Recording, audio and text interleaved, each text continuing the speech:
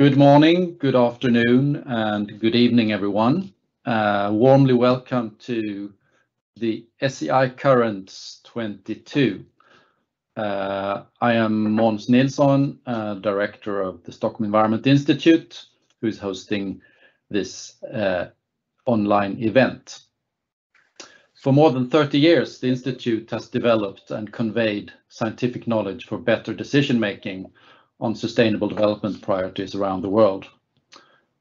In our current strategy period, which runs from 20 to 24, we have a strong focus on priorities for change in society that we're trying to induce.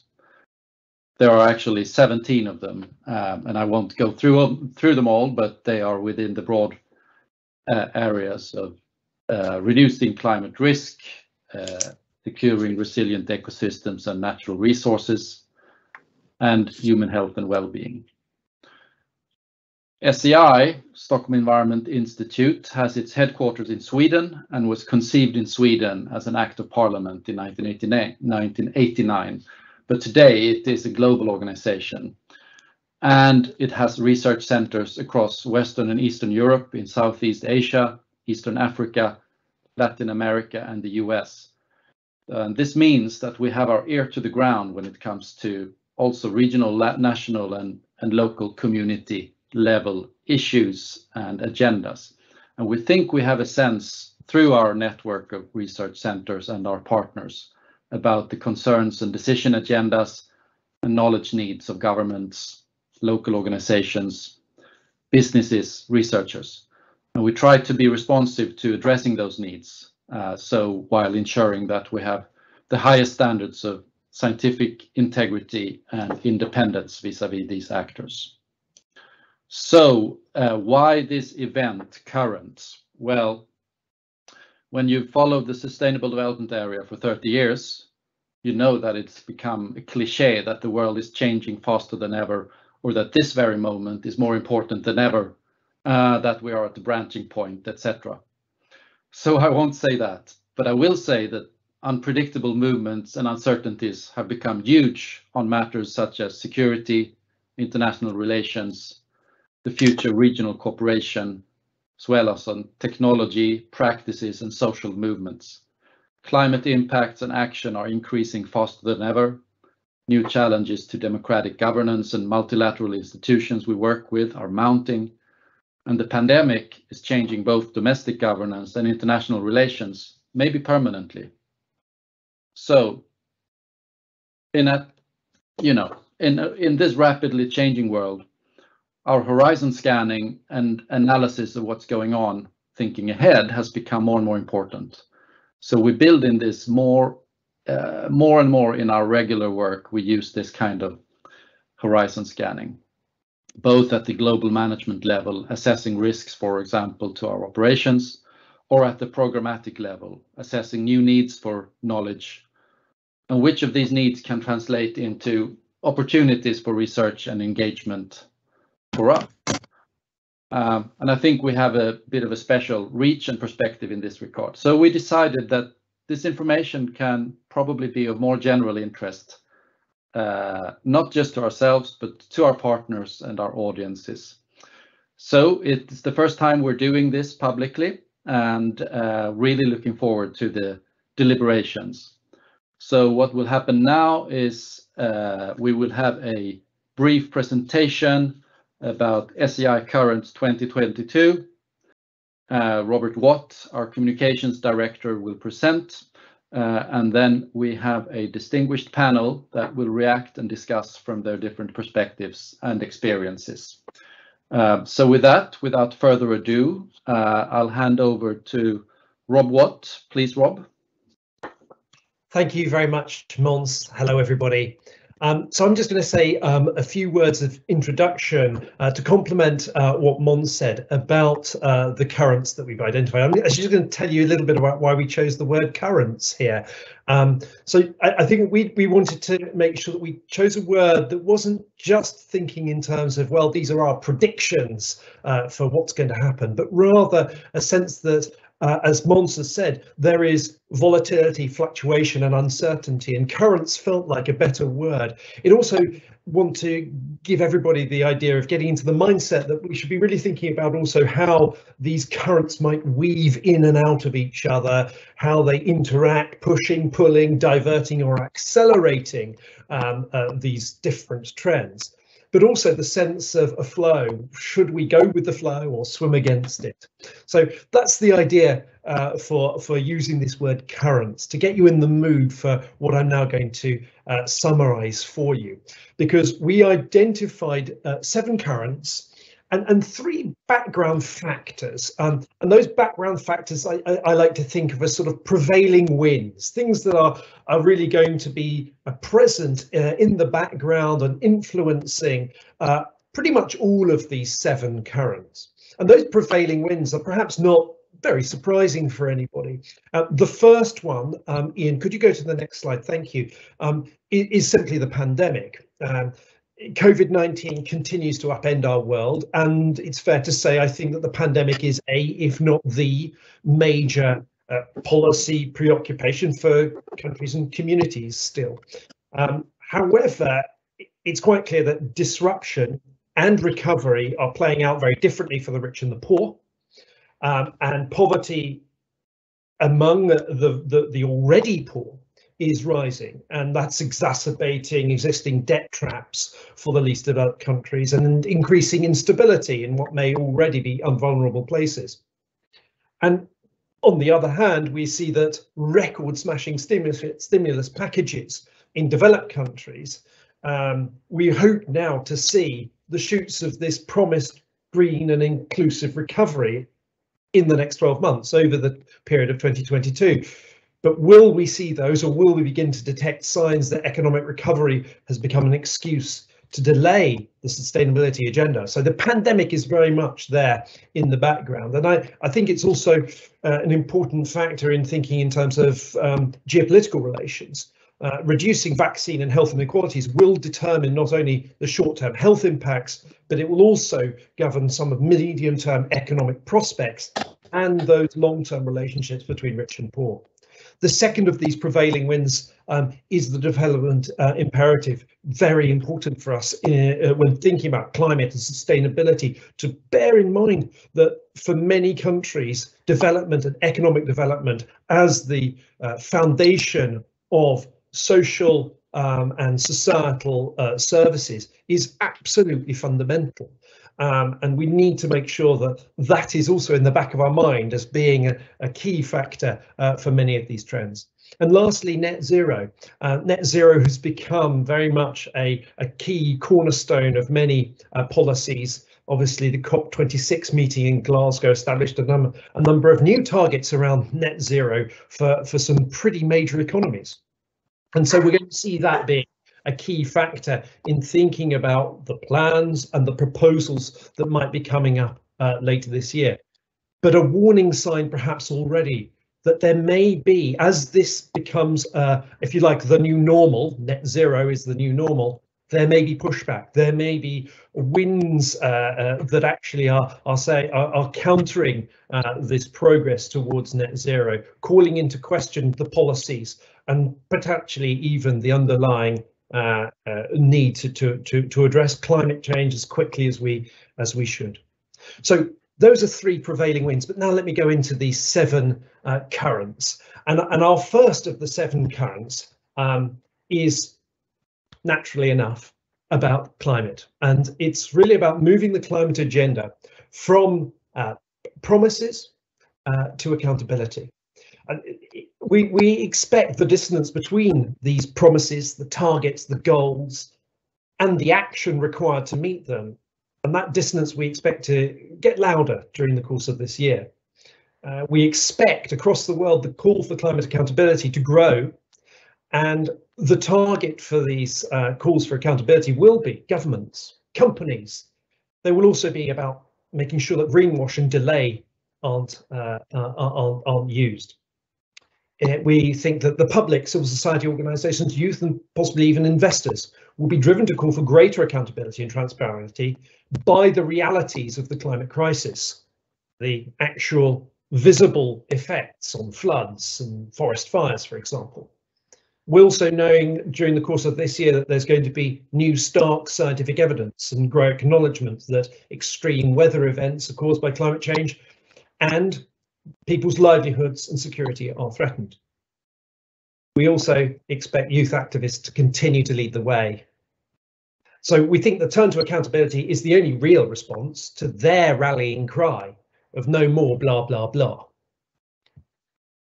So our second current is around the increase in commodity prices. And we've called it debating the commodity supercycle because there actually may be a number of different reasons for the increase in commodities. But we do see that in recent years that those prices have increased.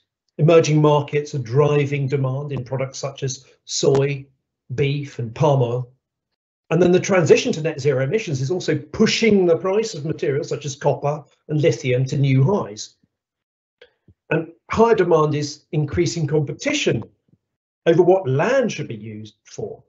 Should it be used for food, minerals, the bioeconomy or construction? And at the same time, we have stronger commitments to halt deforestation or protect biodiversity. And those may well also begin to limit the land available for production and extraction. Within these tensions, do we dare to challenge the elephant in the room, which is our consumption in 2022? Or will we continue to expand land use, causing environmental degradation that damages local communities and indigenous groups? Third current is about environmental defenders. Consider these numbers: 377, 117, 56. These numbers show the grim tallies of environmental defenders who lost their lives globally in Southeast Asia and in Colombia in 2020. Over the last 10 years, there's been a threefold increase in the killing of human rights and environmental defenders. And this is matched by a general increase in violence against local communities who are involved in environmental disputes, and reflects widening social and environmental injustice, in part brought about by the pressure consumption places on land use. 2/3 of the human rights defenders who were killed in 2020 worked with environmental and land rights.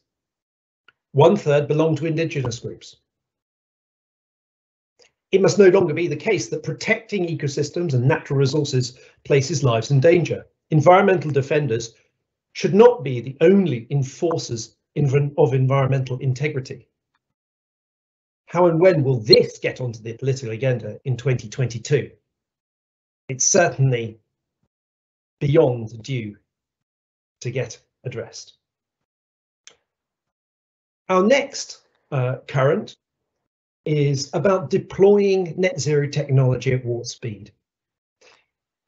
We know that deployment of technology at scale is putting policy and politics to the test. We're moving from small pilot projects to huge commercial operations, and these are accompanied by trade-offs such as those for land use and facing big economic questions, including huge upfront costs for new and upgraded infrastructure, for example, in the energy sector.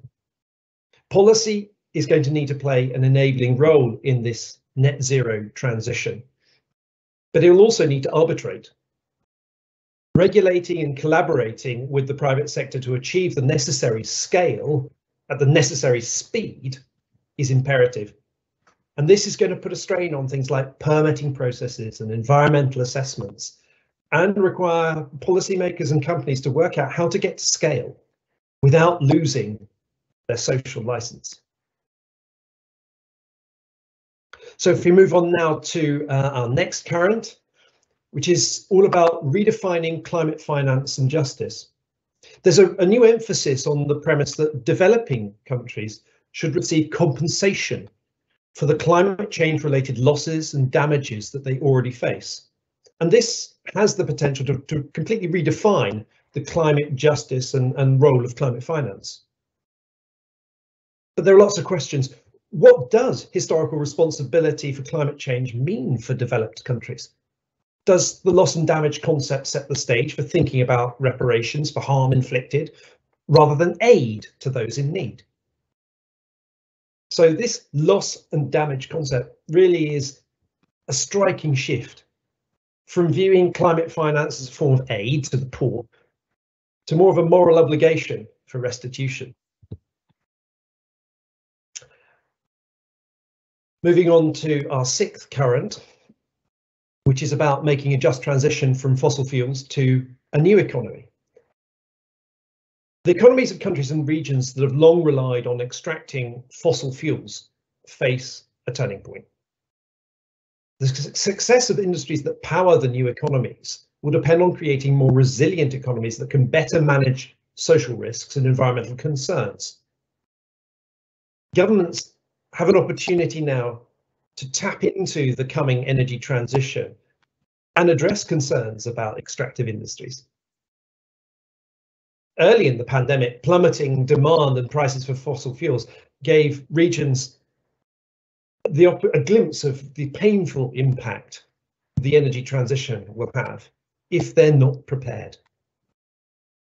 It's now time to push through the inevitable transition and create a vision for a different kind of economy, one based on sustainable, low carbon pathways, carefully managing new environmental and social risks. And our last current takes us to Africa and really looks at the amplifying risks that climate change might have for violent conflict in Africa. Just 2 months ago, the African Union's Peace and Security Council issued a document that underscored the threat of climate change for the continent's future peace and security.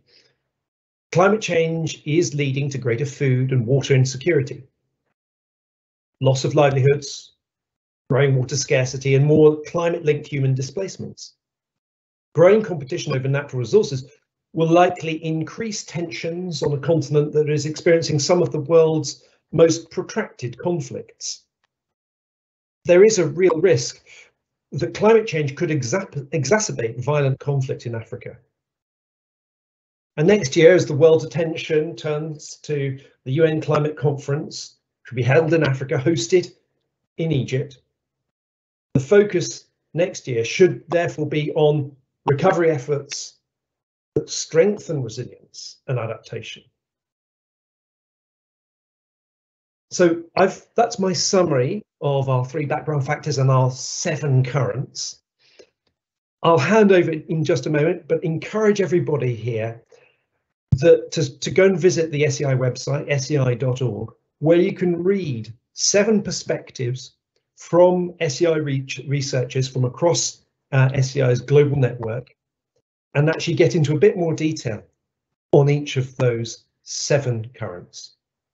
But it's now a really great pleasure for me to hand over to Laurie Goering, who is the climate change editor at Thomson Reuters Foundation. Laurie, you're our moderator for a fantastic panel. Thank you very much. Really looking forward to the conversation. Over to you. Thank you so much, Rob. Boy, there is a lot to talk about with that.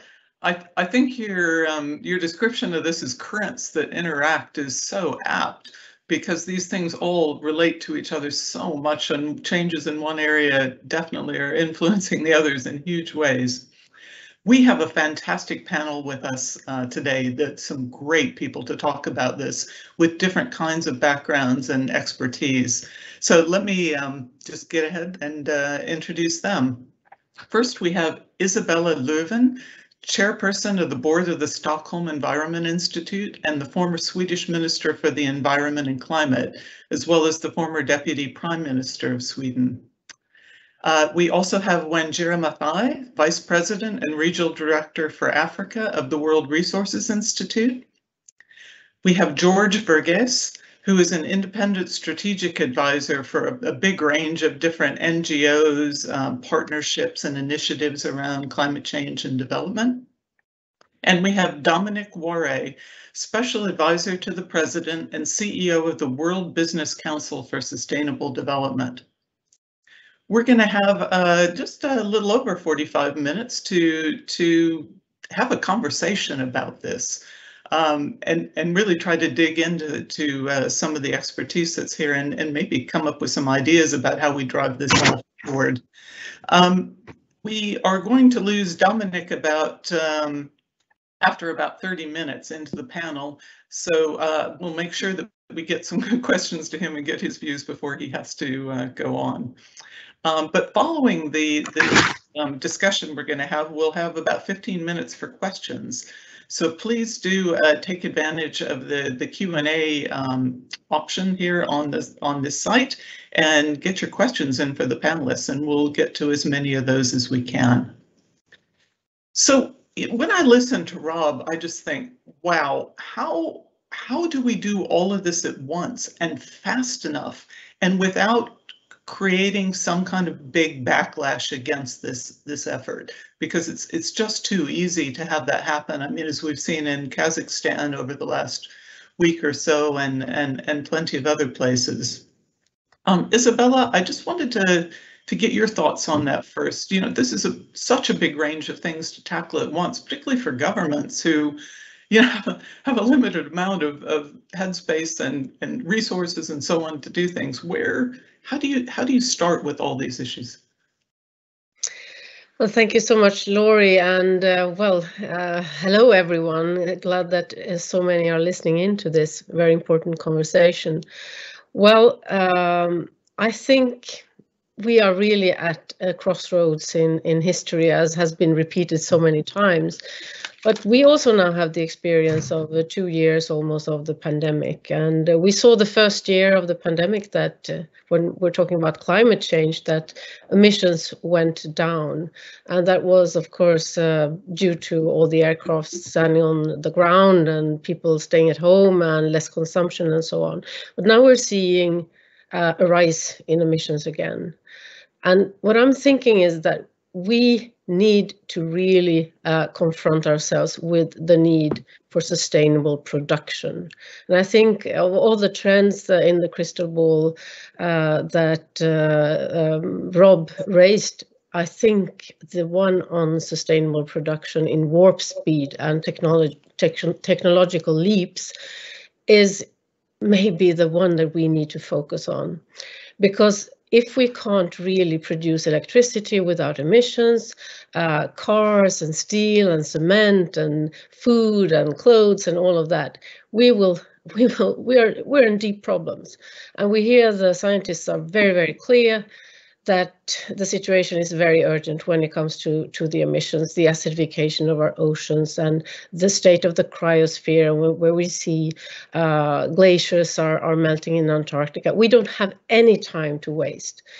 So how do we get these technological leaps to happen? Well, in Sweden, we actually made some substantial progress on that. We have a functioning plant now in the northern Sweden that is now producing the world's first fossil-free steel production made out of green hydrogen rather than coal. And how did we make that happen? I think what we need, we can't just rely on engineers and smart people inventing new technologies, but we need clear policies. And that was what we implemented in Sweden, a very strict climate law, and also a platform for cooperation between different actors to make it possible to do this big investment for this state company, but then also economical support. And what I think we have to do is to really make these clear examples that it's possible. It's possible, and someone has to lead and show the rest of the world that it's possible. And in the northern Sweden, which has been an area where people moved away because there was no future there, now we see an enormous new vision and belief in the future, where thousands of new jobs are being created around these steel companies. And another steel company also is opening now with the same kind of technology there. So we need to lead by example. And I think what we need to do, because there's no time to wait, we need to really be very, very focused on these technological leaps and how to do them in an inclusive manner. One last point, and that is also the Stockholm Plus 50 conference that is going to be held this summer in Sweden. It's 50 years since the first ever UN Environment conference was held in Stockholm in 1972. And this 50th anniversary, we can't be very proud of what the world has achieved so far after 50 years of discussions and very, very dire projections already back in 1972, or what was going to happen if we didn't really take care of our planet. Now we're here. And the focus of Stockholm Plus 50 is sustainable production and consumption, and really also a focus on inclusivity and the future generations. So I think this is a really, really good opportunity to discuss this really and share experiences and see how we can really put all this motion into warp speed, as the scientists of SEI were calling for. Thanks, Isabella. I think that show it's possible is actually really important, because all this feels like so often like it's really out of reach, or that it's just to too many people that don't look at these issues day to day as you do, that it's a very hard thing. So I think there's real worth in that, but also showing it can be done in a fair and effective way. Wanjira, what's so interesting about this is we try to do those things that Isabel is talking about. This has big implications for land, for forest, which I know is really close to your heart, and for poorer places in the world that look at Sweden and say, I wish we could be leaping ahead in that way. What do you think? I mean, how realistic is this, and how much should we be worrying about these issues, for instance, over land use now? Thank you, and thank you for those earlier presentations. A very impressive piece of work from SEI. Congratulations, and thank you for having me and the World Resources Institute here as well. I must say that of all of what has been said, I'm struck by the fact that the issue of climate justice, the issue of a just transition, ties it all together. It has been mentioned, I really enjoyed reading Zoha's piece on climate justice. This is not a new issue. And what is happening is that for the very first time, the issue of climate justice is coming to the fore, not so much because of the classic definition of climate justice, but because of the injustice. I think to talk about climate justice is to really begin to deliberately unpack the injustice involved. Central to the agreements around climate has been this idea, of course, that most of those who are disproportionately affected, the developing countries in particular, have done very little in the face of this challenge that has been caused largely by rich economies as they have industrialized. And we should be honest and serious, therefore, if we're going to really address this issue. And that's why this issue of climate justice tied in very closely with the climate net zero and all of the climate ambitions, is that we're far from closing the emissions gap because there's an absolute resistance to making the changes that have to be made. Of course, nature will be our biggest cushion. It has always been, but it is also under attack. And so there's a lot of work to be done around acknowledging the real work that has to happen around climate justice and ensuring that there's finance on the table to address, for example, all of the work that has to go into adaptation. On the issue of loss and damage, it has been one of those that has been off the table for so many years. So it was wonderful to see it come to the fore. But even then, a lot of resistance around really addressing the fact that climate injustice, if we're going to address climate justice, we must address climate injustice. And to do so, we need to address what is happening today to economies and to countries that are suffering the impacts of climate change and communities. I was in Cairo not too long ago, and I was struck by the story about southern Egypt in Aswan, where the flooding happened. And out of those floods, unexpected to anybody, was the swarm of poisonous scorpions that attacked residents in that country. How on earth are communities supposed to anticipate and plan and address? This is where the address loss and damage comes in. And so there should be, all of us should be honest and make sure that we continue to put this issue at the forefront. The other issue I'll mention here is the issue of a just transition. The issue of a just transition, as was mentioned, I'm really glad Matt put it in the very beginning. The idea that developing countries have to continue to consider, especially the world's poor, that a just transition has to be about addressing poverty as the #1 priority. They must push through this inevitable transition to create, yes, a different kind of economy, but one that puts energy access and poverty alleviation at the core. So I think those two pieces are really crucial. And honestly speaking, for most climate vulnerable countries, addressing those will address so many of the others. I love the idea of prevailing winds, because prevailing winds gives the suggestion that there's winds blowing in a certain direction. What it doesn't say is the impacts of those winds, which are completely unanticipated. Thank you so much. I think that's absolutely right. You know, that these issues of justice and just transition really do tie this all together, because to make these changes at the speed that we need to make them, that scientists tell us has to happen, you can't do that without people behind you. And you have to help people see that there is a future for them in these changes, and that this is going to achieve some of the goals that they have, not just world leaders at big meetings like COP26. But as you say, it's been really the kind of elephant in the room, this obvious thing that is just not taken up. I mean, we saw what, £1 million put toward a loss and damage fund by Scotland, which is a great first step, but so tiny compared to the need.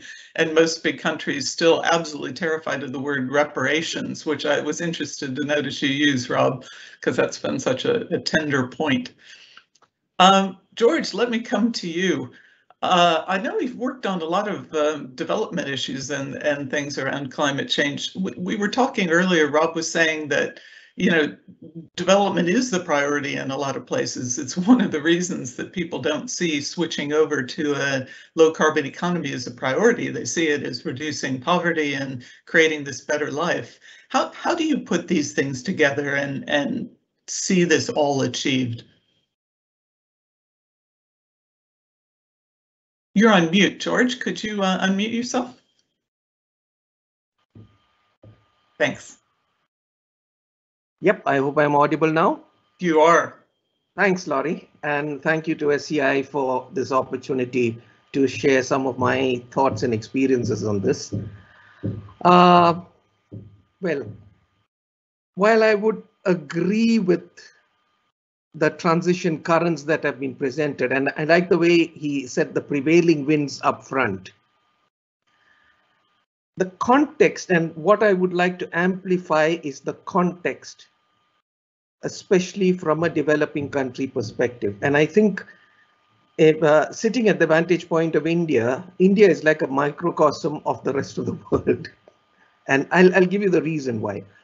Half of the country is industrialized or part of the developed world, and half of the country is, so we have this complex situation of two countries in one, and that's where I come from.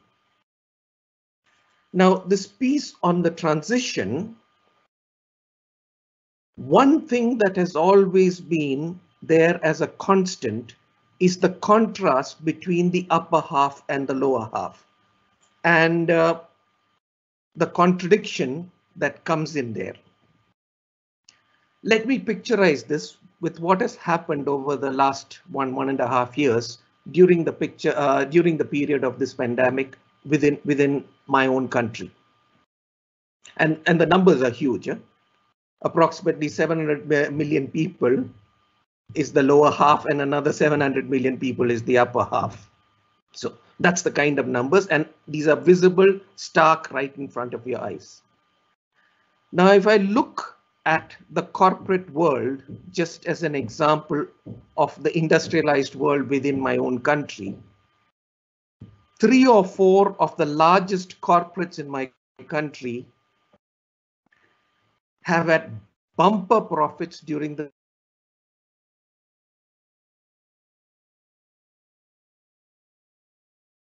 Looks like George is freezing up a little. Let's hope his internet recovers. That's another thing of division between the haves and have-nots is often this this internet access that makes it possible for us to do these things.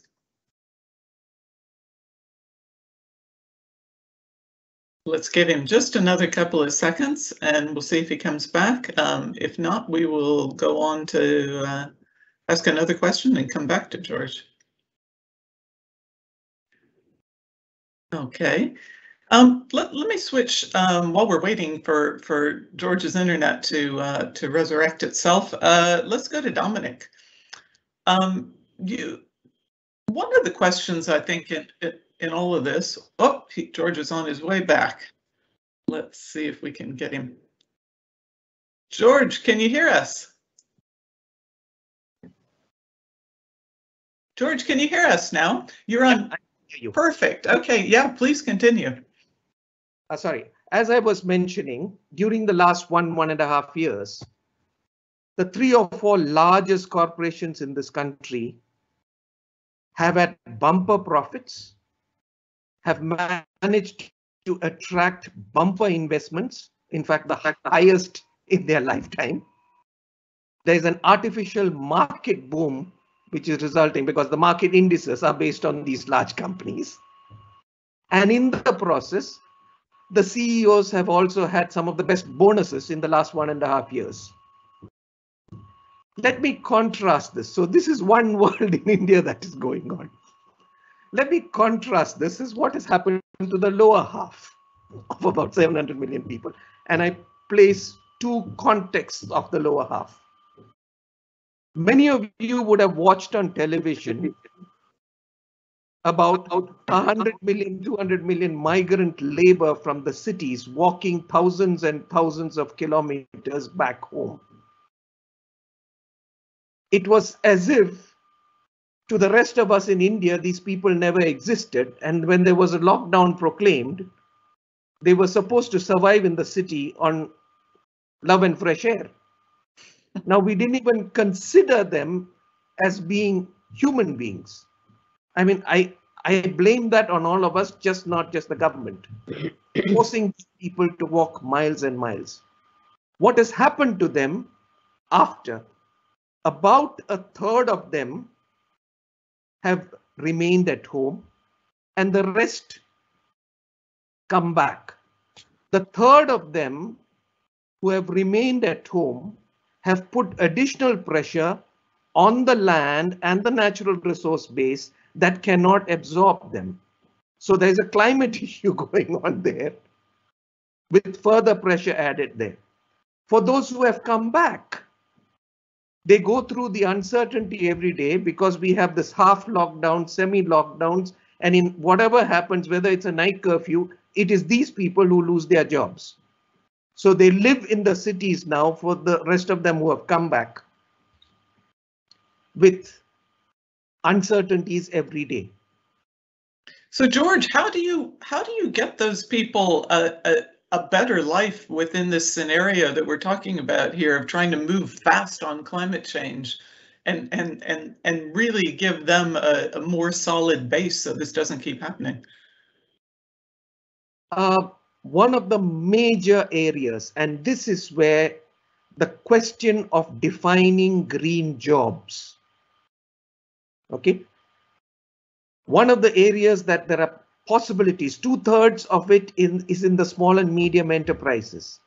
So recycling as an industry for small and medium, what can be labeled as affirmative action in terms of procurement at least 50% should come from green jobs and green SMEs, which can employ these people in an environmentally neutral fashion. And if that does not take place, we are just in for trouble. We were talking, and that's where I want to place it in the context of some of the currents.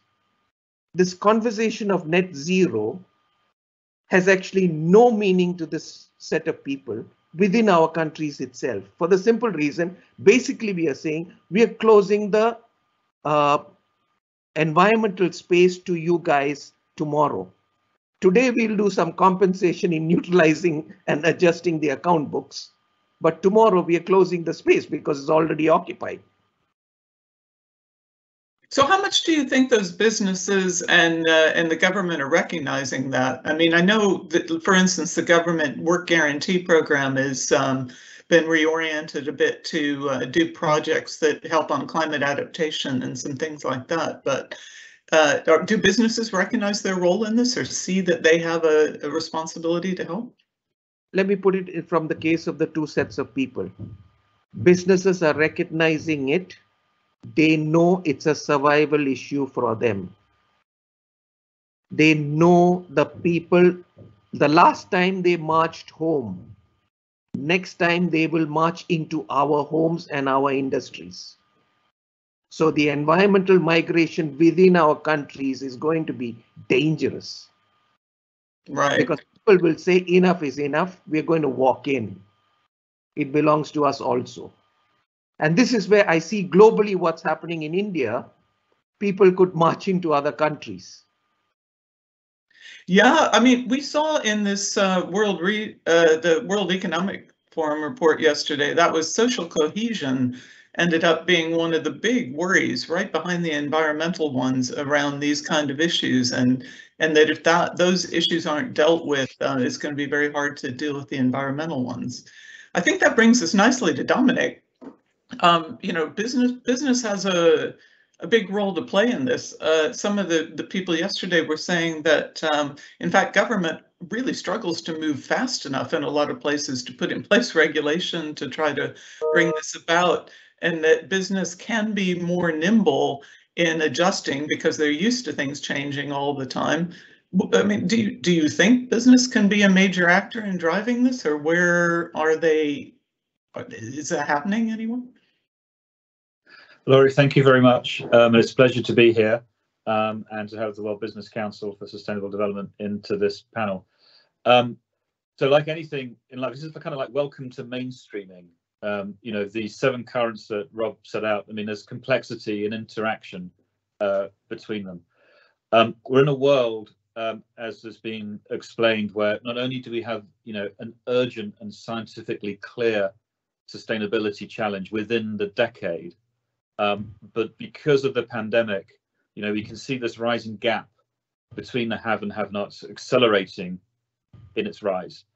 So we expect developing countries to regain about 0.9% of their global income gap, but we expect less developed countries, emerging economies, excluding China, to fall 5.5% below their pre-pandemic GDP. So the big level, the gap is widening, not narrowing, when people talk about build back better or come through it or these sorts of things. Public finances, to your point about, well, where's the money and investment going to come from, are strained. Globally, on average, we have public finance of about 97% of GDP, debt to GDP ratios globally. So there's not much fiscal headroom to suddenly have more overseas development assistance or things like that. We've even seen some countries, you know, more constrained in those regards. So not only do we have a kind of a grim sustainability challenge, we have a widening social challenge, and these two things are playing into each other, as we've heard from our panelists. So in the middle of all of that is not only the role of business, but as you mentioned, it's dynamic, Laurie. So it's what is the changing role of business, not just about technology and innovation and finance, but what does it mean to be a corporation? What does it mean to have a private sector footprint to stimulate innovation, jobs, small and medium-sized enterprises, to create value, because we don't have many other levers left. High inflation world, lots of fiscal interventions already from companies, a Bretton Woods circuitry, which even with the global pandemic found it difficult to react in a consistent way. So it's in that context, actually, that it becomes it's challenging and dynamic, but you know, we are all full of ingenuity, and you can see the leading companies in the world actually thinking about how do you tackle climate, biodiversity, nature challenges, and rising inequality all at the same time, you know, as three things which are interlinked.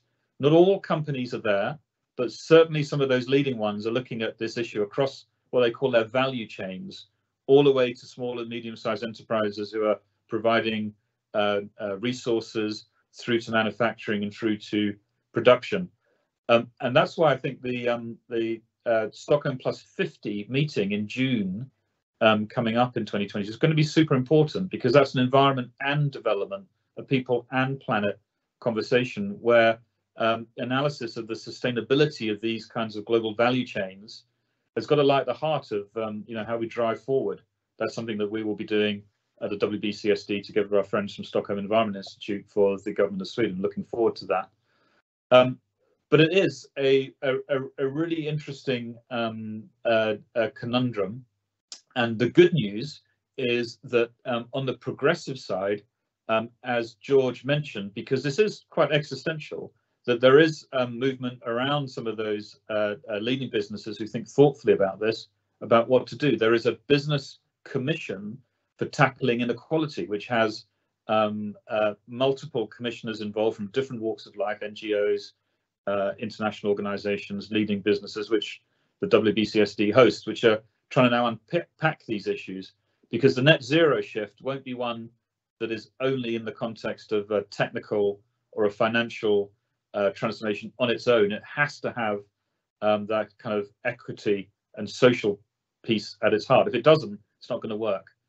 We have large companies who say, look, we could move faster on deploying more renewables, on clean energy. The money is there from the international private sector investor community. We've seen that, you know, mobilization of a large amount of money potentially available. The thing that is stopping us is actually the challenge on the social issue. If you have a situation where a policy incentive is to differentiate fuel prices, for example, a green levy, unless that is linked to different people's level of income, it actually makes it worse for poorer people because having to pay more for a green levy rather than less. And in fact, richer people at the margin, it doesn't matter so much. So is there something about general taxation which, you know, changes the burden of taxation in many ways, which many great experts have said for many times about you know, taxing the bads rather than the goods, like labor, which actually come into play. So here you have large corporations who are progressive on this, who would be willing to engage in conversations around you know, changing that kind of tax burden to promote the green transition. So there's some very interesting things in play here which help with that whole shift in what a market-based economy needs to focus on as the right things to do. And it's not just putting the green transition in isolation, because that social justice bit is absolutely at the core when we are facing very limited headroom in public money available to help spend our way out of this. Thank you for that. You know, I mean, it's absolutely clear, isn't it, that if you start making these changes and changing these rules that actually affect people's pocketbooks, they're going to push back unless you do this in a way that they can see the benefit in it. And certainly there's plenty of people who've talked about that. You know, if you take back a fossil fuel subsidy, you end up spending that on health and education, or, you know, just putting it straight into people's bank accounts so they don't see this as something that's going to hurt them, and then they're on board. Well, another thing I wanted to bring up in this is this whole issue, and I think is just going to be absolutely crucial in all these areas of sort of transparency and accountability in all of this, right? from business commitments, are they greenwash or are they real? Are they really moving ahead? What does it mean when you change these policies for people that are struggling to get by? Where's the real oversight on that? What do you think about that? How are we? Is this whole system getting the kind of transparency, accountability, and so on that it needs, or are we still far from that? I'd be curious, Isabella, how you see that.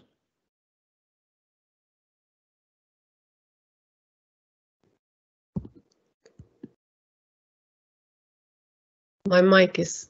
Yeah, we can hear you now. You can hear me. Okay, fantastic. Okay, so I mean, the transparency on the measures. I think it's incredibly important that we realize that we are at an urgent point in history now, and we can't really make sure that every penny spent is spent for a certain amount of reduction of CO2 emissions. So we have to kind of propel ourselves out into something that is a little bit unknown, but it's not. If you look at the costs that have really occurred now during the pandemic, every calculation that has been done is far, far less in terms of what the cost of the green transition will be than the amount of money that has been spent during these 2 years of kind of trying to diminish the effects of the pandemic. So I don't think we should be so afraid and kind of exaggerate the costs. I was talking about green steel earlier, and well, okay, so this green steel plant in northern Sweden, they are going to produce their steel. It's going to be more expensive, but they already have the customers. And at the customer end, some car producers that have already ordered this for their cars. I mean, it's in the order of kind of electric backseat mirrors or something like that, extra plus for the end use consumer. So it's not that much. And I'm really afraid, to be honest, when we're talking about rising inequality and social injustice, that we kind of project this on the green transition. I mean, the rise in inequalities, it's about fiscal inequalities on income tax, on big corporations that are kind of, extracting natural resources from developing countries and not paying taxes in the country where they're actually having their activity. I mean, there's so many huge inequalities that have been built up, I mean, since colonial times in the developing world. So I think we must be very aware that we're not kind of getting into the trap that we think that the green transition, what we need to do now, is that is creating the inequalities. No, I mean, if we don't make the transition, those that are the poorest will be hit the hardest. We already know that. And we know that the floodings and the forest fires and all of that, people that can't protect themselves from that are in the poorest countries, also in the rich countries, by the way. But we have social security systems and so on. So, I mean, your question about transparency, that's also kind of in my crystal ball. When I see the discussion on climate skepticism and so on is kind of diminishing, all these, I mean, most people, not everyone, recognizes that climate change is man-made. We still have these counter science people out there, but another kind of discussion that is rising is, now, do we afford the climate transition? Couldn't the money be better spent on vaccines, on schools for children, all of this? And of course, we must use money for vaccines and schools of children, but it's not either or, it's both. We need to do both.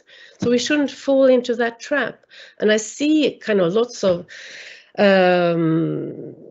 kind of commentators using that type of argument, and we shouldn't fall into that trap. I think it's extremely dangerous.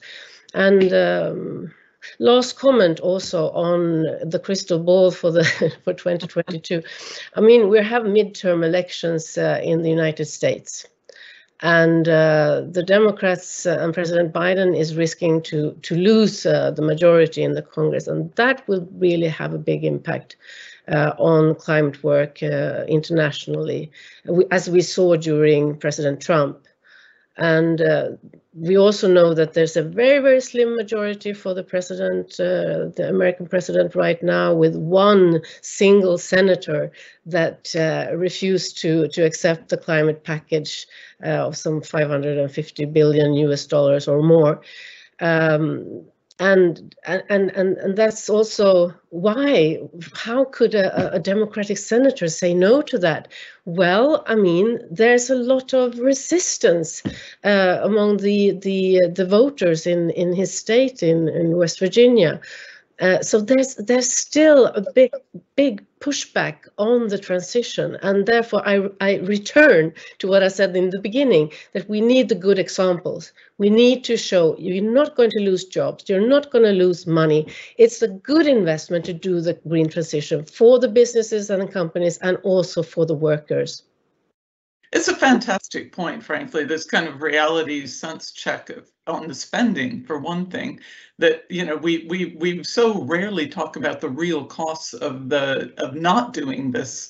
And we've so rarely put the cost of doing it up against what we're spending on everything else out there.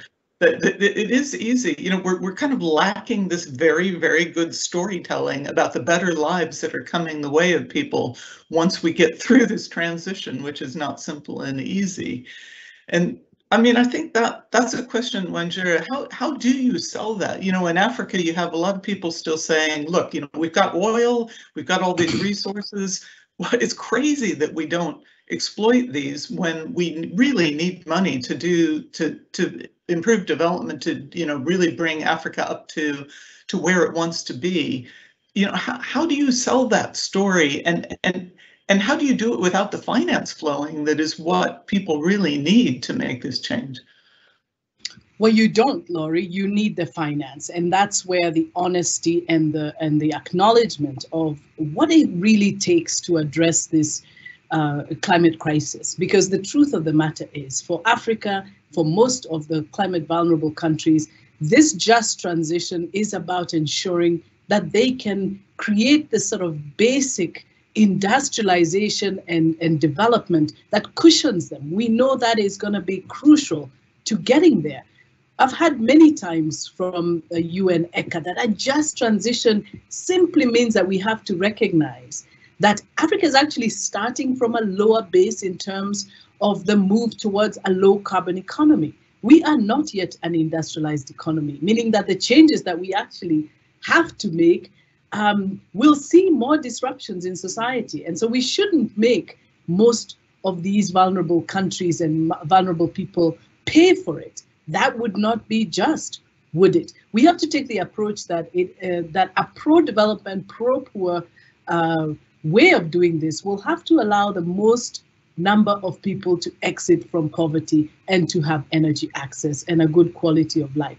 What that therefore means is access, especially to electricity, is going to be a very crucial one. Access to universal cooking, clean cooking, inclusive mobility.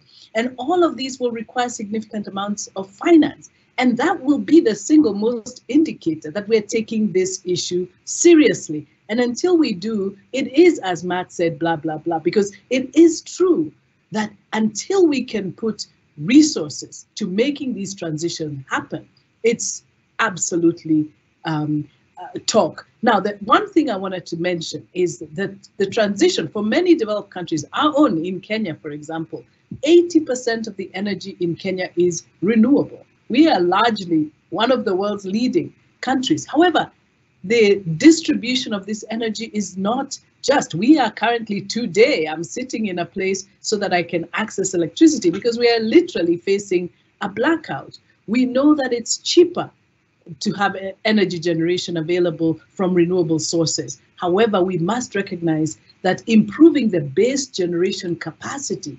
will require additional investments in fossil fuels to allow us to increase renewables. And that's why a just transition for many of these countries requires us to look very closely at the pathways. We have not yet mapped out the pathways to that growth.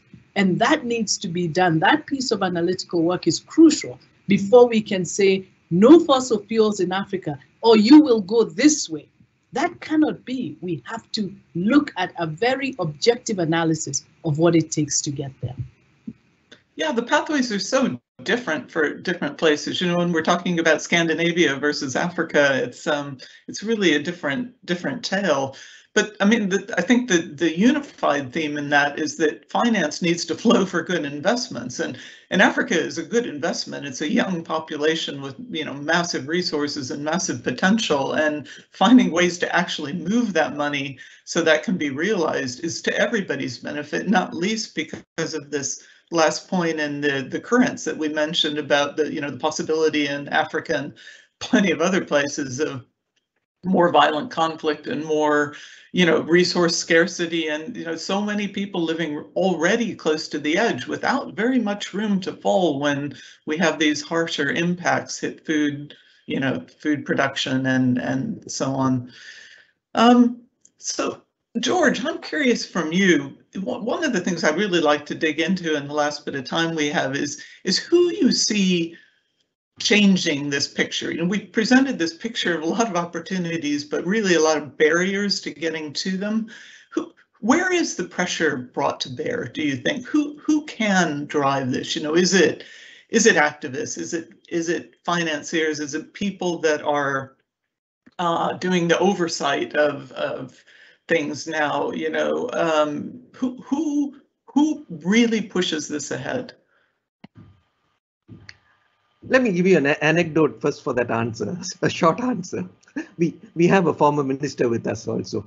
I remember in 1988, the first environment minister in India was a young minister of state. And he was an environment minister.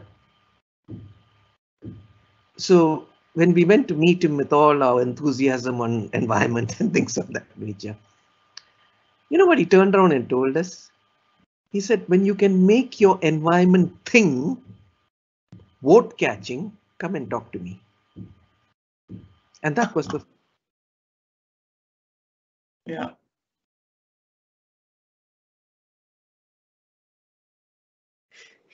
George is breaking up a little bit there, but I think his point is a crucial one, is that basically, how do you do all this stuff and stay in office? Because we know that politicians, you know, that it's part of what they do, that they need to stay in office, and so they're always weighing that up. And we're talking about some long-term changes that can have a little bit of pain in the short term to get to a much better future. So it's really challenging. Oh, George is coming back. Let's get him in here. George, you're back. Please go ahead, but take yourself off mute. Yep, I'm sorry, it's been dropping just too often today. Go ahead.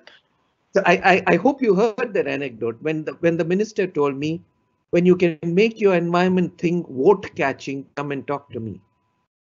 The truth of the matter is, even after 25 years, the environment thing has not been vote catching in India.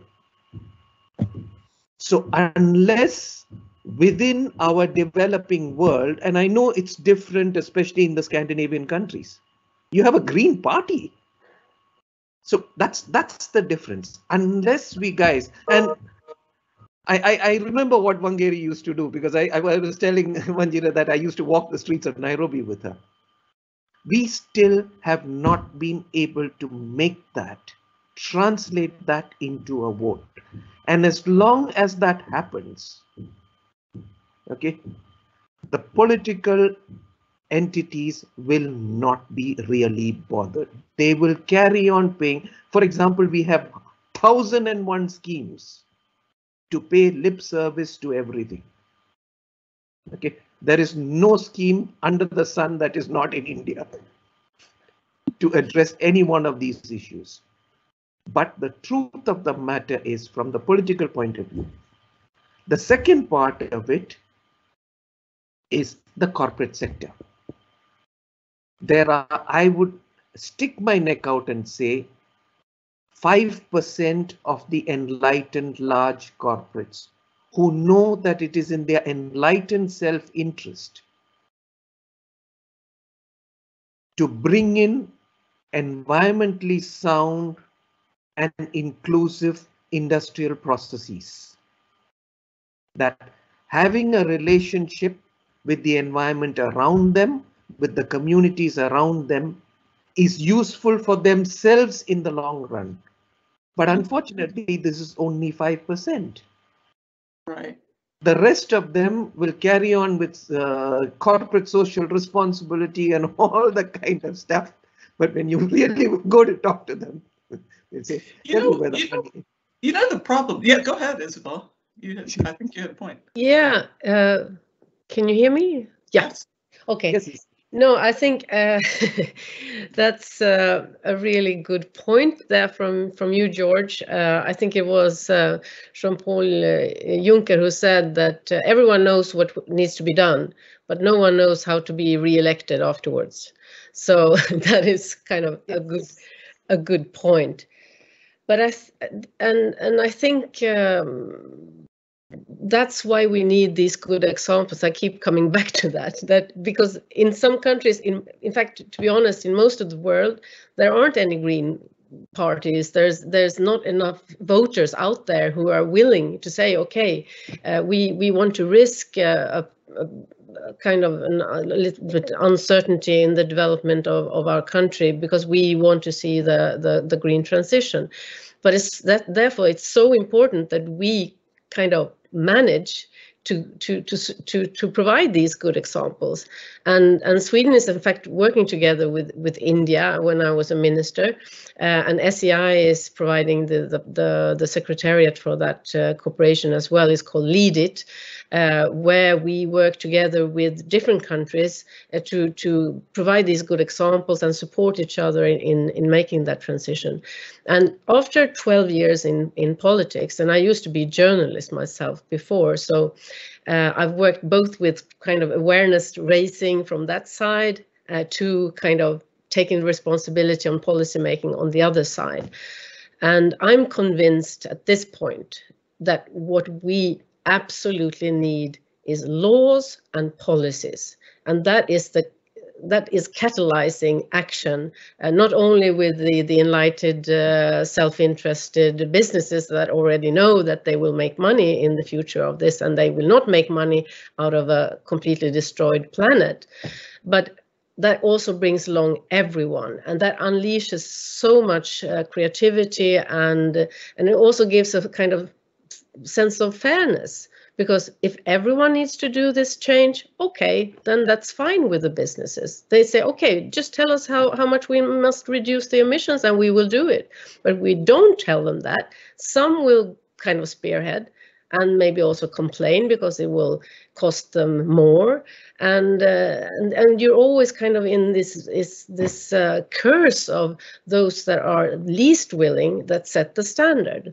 And we are in an international world, so we also always hear that some businesses might move their activities to another country where there's more lax environmental legislation and so on.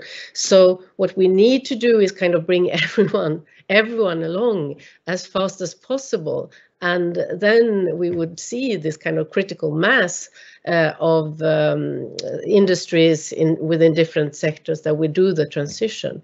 And steel, I'm coming back to that all the time, it's 6% of global emissions. So, and cement is 4 or 5%. And both of these kind of technological leaps needs to be done because they can't reduce emissions with renewable energy only. They need to have new technologies, and this is already happening. And this needs to be kind of the next normal for these industries. But that will only happen with legislation and support. Also, of course, we need support. And I have to say also to Wanjira that the support for developing countries is crucial. Sweden has all the time been a very big supporter for the Green Climate Fund and Least Developed Countries Fund and et cetera, et cetera. And I think there's so many advantages in kind of building a social just society on renewable energy, on sustainable agriculture production and all of that, and doing that from the start and not kind of repeating the mistakes of the industrialized world. Thanks, Isabella. Just a quick reminder to everyone watching, we're going to go to questions in just a few minutes here. Still time to put some in. There's lots of good ones coming in. I think the point you're making is a really good one. Basically, that you need these examples, you need this storytelling to paint this believable picture of a future world that can be better for everyone, but you need a bit of regulation to be driving that forward and making that happen. Because I mean, the only other alternative to winning those votes, right, is really bad climate impacts where people will start voting because things are really terrible, and that's a bit late to be getting the will behind it when that's happening everywhere, though it's fast coming. Wanjira, what do you say to all this? How do we do this? Well, I agree with Isabella. I think legislation and policy is important. I think taking more interest in the intersection between environment and politics. We all remember so often they're seen as separate, but there's such an important nexus there, and who we elect, who we encourage to go into political office, and ensuring that we engage. We say that all the time here in Kenya and in Africa, that we cannot complain when we get the leaders that we have elected or that we have allowed others to elect for us. So I think it's really important, those 2 points that she mentions.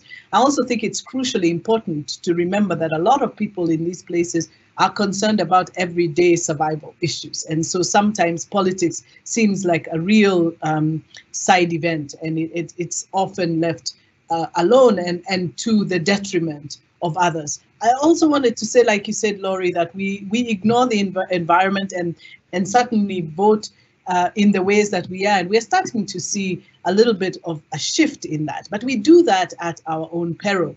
That's why I really liked Philip's, Dr. Sano's paper on conflict. I remember 18 years ago, Laurie, when Wangari Maathai won the Nobel Peace Prize, there were so many people who questioned what the environment had to do with peace. A lot of people said there is no way that this prize should have been given to an environmentalist. And she spent the rest of her life, which was about 7 years from then, explaining and unpacking this crucial nexus between environment and peace. And I think it was so well put by Dr. Sano in that piece on conflict. And we live in Kenya right now, where 2.4 million people in the north are starving because of a tremendous drought. We had the issue in the Aswan with scorpions. We had the drought here. We are having locusts.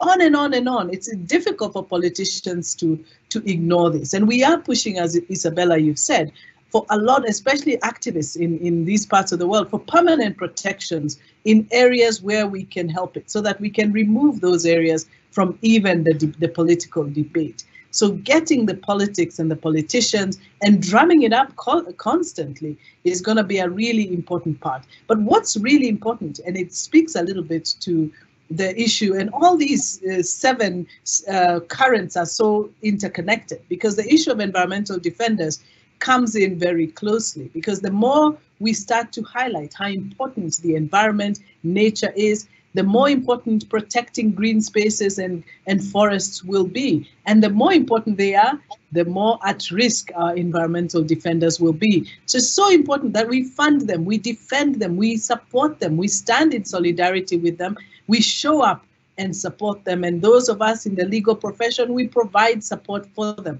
So how we surround our environmental defenders and not watch them through our television screens is going to be a really important part of protecting them. So the solidarity agenda across the board, really important as we move forward. Fantastic. I think we should move to questions. There are so many good ones in here and some really thought-provoking ones, and I'm going to start with one of those to make sure that we don't miss it. Someone asking, we've had this big discussion about fairness and about driving this thing forward in a way that works for everyone and is genuinely fair. They're asking, what what are the panelists' views of including degrowth in developed countries as part of the just transition conversation, rather than just talking about getting developing countries up to speed? What, you know, it's easy to spend a lot of your time looking at the developing world, and certainly there's a lot that needs to be done there, but you know, who's producing all the emissions and who's consuming too much? That's a lot of us in the West. What do you think, Isabella? I mean, I think we need to look at the concept of growth, because it's kind of, I mean, I'm a green politician, and we are quite suspicious of the whole concept of growth. And I think what we need to see is that the whole world needs to develop rather than grow. Growth can be the building of hospitals, of schools, of roads that everyone needs, and public transportation. All of that is growth.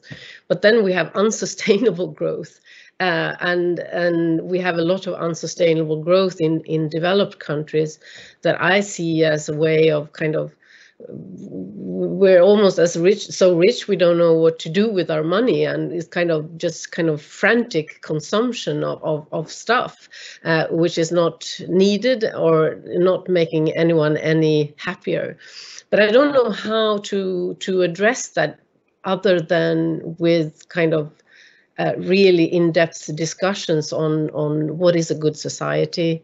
What do we want from our lives?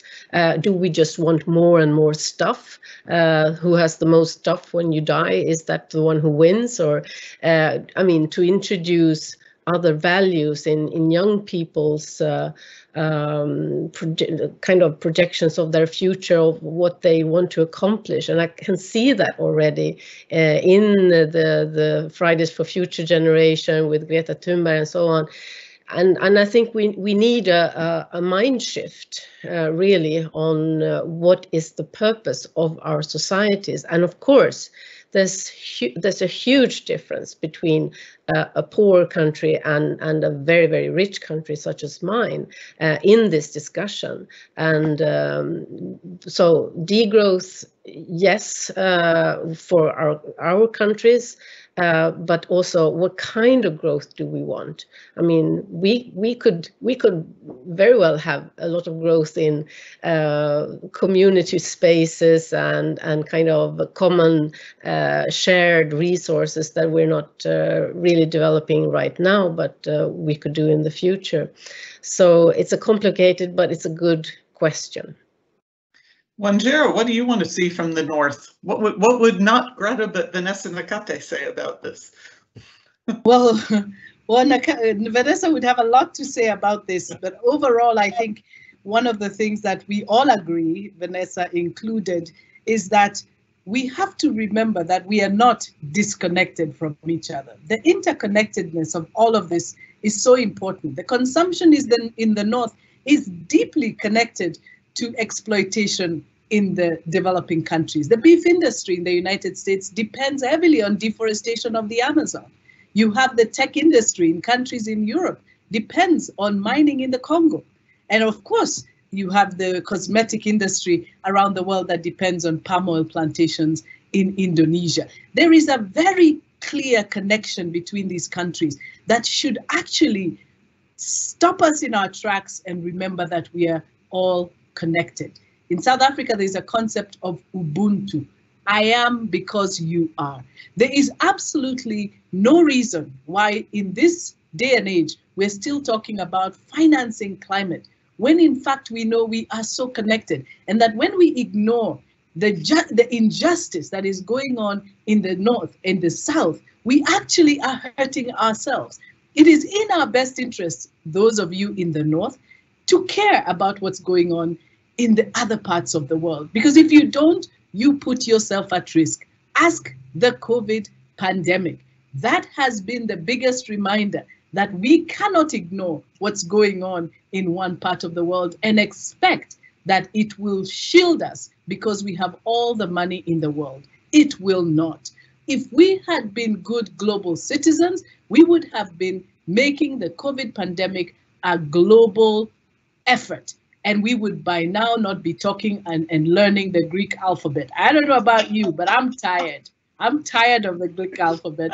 Let's move on to something else. The interconnectedness of all of us. It's not one side and the other. And nobody wants your sympathy in the global south. We want your solidarity. This is a crucial, crucial time in the history of our planet and in the survival of our species. We can't continue working like this as if we are in separate little boxes like I see in my Zoom box.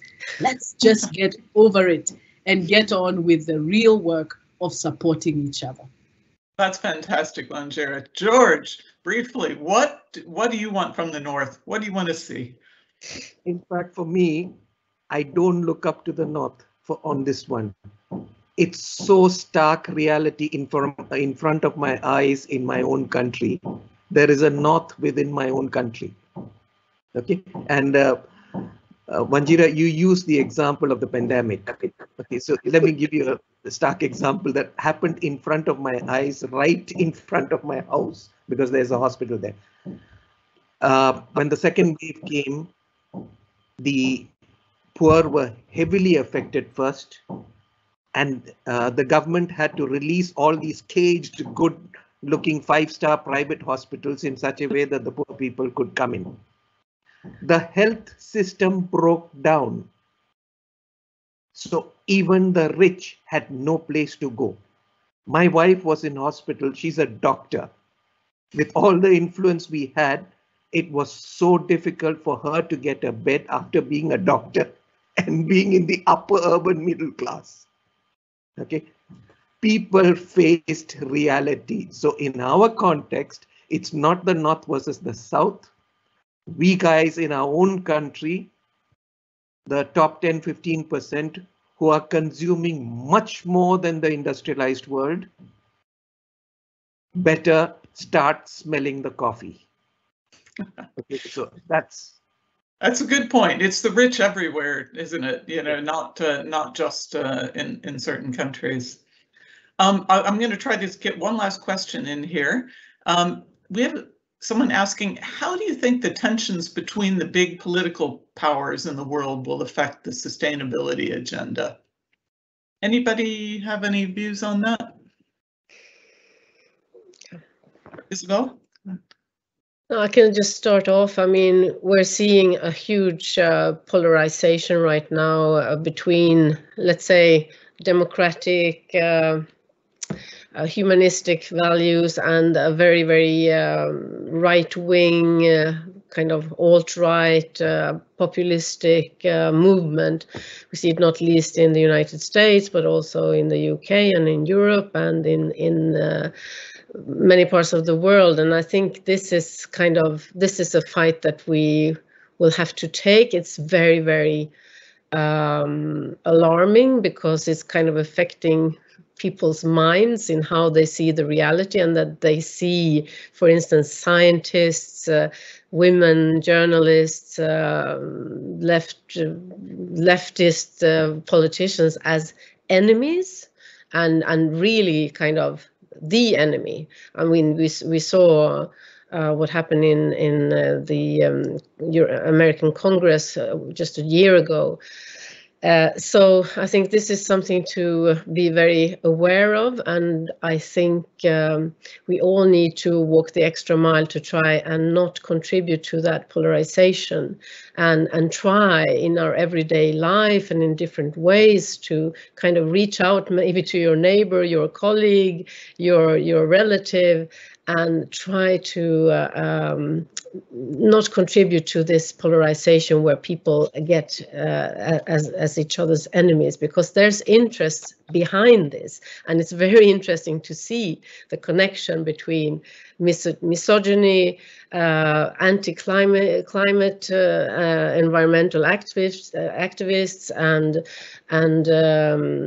democracy, freedom of speech. All of this is kind of linked together, and in the end, what the end goal seems to be to have women back in the kitchen, just not having access to sexual and reproductive health and rights, and kind of abolishing all environmental policies. So this is kind of in the one corner, and the other corner I think all of us are in, and we need to be aware of those forces that are getting, unfortunately, stronger. Yeah, these big fights, they all come together, don't they? And I think that's actually one really good thing that's been recognized increasingly over the last couple of years, is that, you know, you really can't fight inequality and some of these problems without looking at climate change and vice versa, and trying to bring these movements together, which I know the youth protest movements and some others have really worked on over the pandemic period. That's a positive point, I think. Wenjer or George, do you have any views on this? George, go ahead. I think it is a pendulum swing. If you look at it globally, and it's slightly, if I step back 2 steps and just look at this, in the 90s there was the big conversation on globalization, and we have to hug and kiss each other. Okay, and that over the last decade, with right-wing, I mean, tending towards right-wing governments coming across the world, have started being much more protectionistic. So each one of the governments is saying, I have to look after my people because that's the only way I can win my elections. So I think it is a pendulum swing, and people are soon, that tipping point is going to come very soon, because it's been there for a decade. I would stretch it maybe close to a decade and a half. Last 15 years, it's been moving. The hardness has already come into being very, very protectionistic. And you can see that in the trade conversations, you can see that in the environmental negotiations, in all the global kinds of negotiations. So I think people will soon start realizing, as Vanjira had mentioned, see, we are a global community. We just cannot afford to not start respecting each other. We just cannot afford to do it. So I think the pendulum will swing back. It's just a question of time. I see it in the next 2 or 3 years. Thank you, George. Wenjira, we got a couple minutes left. You get the final word. Well, great. The final word, but certainly for me, the final word is as I've said, you know, the truth of the matter is we have a lot of work to do together. We have to remember that in the midst of this pandemic, in the midst of the climate crisis, the one thing we have is really each other, and that we have got to build an environment of trust. One of the things that happened in COP26 is, even though we had some small gains in different directions, there was a huge casualty on this thing we call trust. We've got to build that trust. Otherwise, we have nothing else to build all of that we've been talking about. And especially the fact that the one big one that we face is the climate crisis. And we have to build that together. We've got to believe in our capacity to address it. If we don't, then we failed, not only ourselves, certainly our children. And how do we look them in the face and say that we did the best we could? We just didn't. So I hope we'll do better. Thank you, Laurie. Thank you. That's fantastic. And it sounds to me like if there's one word to sum up what we need to deal with all these things, it's yours, Ubuntu. We need everybody to be thinking about each other and really pulling together on this and having solidarity, because otherwise it's just too much work to do this when we're all fighting each other. But if we're heading in the same direction and aware that what happens to one happens to everyone, then maybe we have a chance to make this happen. Thank you so much for your time. I'm going to hand over to Mans to finish up here. And if you'll look up on the screen as well, there's some contact details. If anyone who's listening wants to find out more about this or get in touch, those are there. But thank you for absolutely wonderful panelists and a great conversation. Over to you, Mans. Thank you. Right back to you, Laurie. Thank you so much for your dynamic facilitation. Thank you to the panelists, Wanjira, George, Isabella, and Dominic. It's been a really great conversation. I'm particularly happy to see this, that we're able to look at the world as it is and not only as it should be. And actually that this was the signature of what we wanted to do with our horizon scanning, was to get that focus on how it really looks. What do we have to work with right now? But then getting into, of course, where we need to go and how we can change things for the better. And I think the panel perfectly embodied this aspiration of straddling the fence between the world as it is and the world as it needs to be. So I'm really happy about that, and I think we are facing difficult time right now in the world with the nationalism and there's anti-liberal movements and anti-multilateral sentiment around the world, conflicts and tension between different social groups, amplified by social media in different ways, which makes movements and social tensions rise extremely suddenly and quickly, and small things can explode in a new kind of speed, at a new speed. But I agree with, I really appreciated the last comments from our three remaining panelists, and George, you said that things are indeed hopefully swinging back in a couple of years. I believe in that. I think we are already in that backswing to some degree, and we will need to follow this very closely. So hope to come back with more analysis and discussions around this in the coming year. So also huge thank you to Rob for your excellent presentation, and Annika, who's mentioned here on the slide, Annika Flensburg, who's been leading this project for us this year. And a very big thank you finally to our audience. Thank you for listening. And as said on the slide, we're very interested in your feedback. Please send it through and look forward to seeing you again. Thank you. Bye-bye.